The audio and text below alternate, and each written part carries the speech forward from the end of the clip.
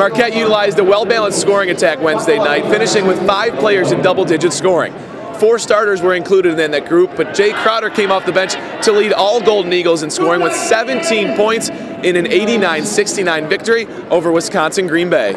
He's like a 6'6" power forward, but he has a body of a linebacker, and that really helps him, you know, get rebounds, get tip-ins. He's very active on the floor.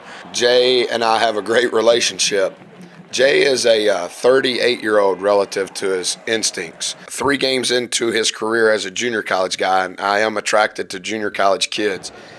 He and I are on the same wavelength. I love him. I think he's really good, like grown man good.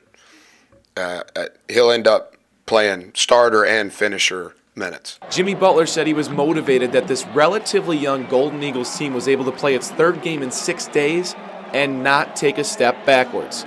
Johnson-Odom pointed to Sunday's close call as the reason his team got off to such a hot start Wednesday night. The game against Bucknell, that was a real good test for us, especially for the young guys.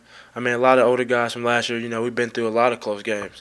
So to have the Bucknell game as close and as early in the season as we did, I think that really helped us. I'm encouraged, and I think, as I told our guys on Monday, we've just got to continue to tighten things up, because we'll do 3 or 4 things right defensively and then have a breakdown. We'll do 3 or 4 things right offensively and then have a breakdown. It's hard with a young team because they're like, Buzz, we practiced for 90 minutes and we were hooked up. And I'm like, I know, but we need to go a little bit more. Williams said this team has an identity, and 3 games into the season, everyone is all going in the right direction.